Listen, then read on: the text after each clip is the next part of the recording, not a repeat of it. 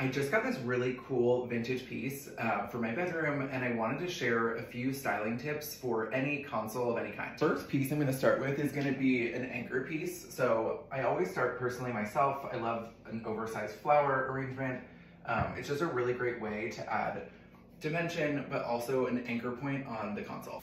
The next thing I would think about incorporating would be big coffee table books. So no matter where you live, if you have oversized books of any kind, similarly to the flowers, it just creates another anchor and a visual point. And let me show you kind of a few tips of how you can style on top of the books. I personally love using things like little bowls. I actually got this at a cool estate sale.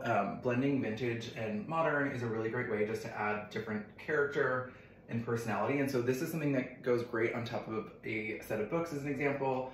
You could style it in different ways, but I personally am fond of it in this position here. And then these are other items around my home. So I've got this candle. I like the green on green personally. And I've had this piece for a while, and just, it's a great reminder that you can often find really cool things laying throughout your space and help kind of add character and style the bookshelf like so. Obviously, gotta light the candle for the finishing touch. And there we have it. What do you think?